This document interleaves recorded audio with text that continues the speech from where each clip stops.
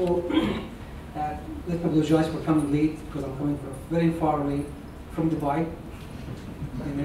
And working for Smart City for the last few years actually opened my eyes to a lot of different aspects of how to build a smart city in general, how to define a smart city.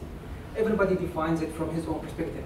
Us, the IT people, being the main enabler, I would say, of IT, we like to define it from our perspective, to say the smart technologies, the smart gadgets, the smart aspects of the smartphones, etc.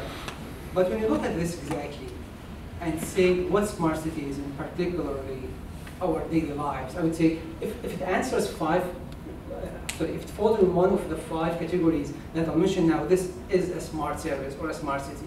The smart city should be either help us get a better life, automated life, whatever it is, or get an easier life, so it make us make an easier decision, so it gives me information on my way to the work, on statistics, etc., or give me a wider and more easy access for me and for everybody around. I don't have to be in a physical place to get that access.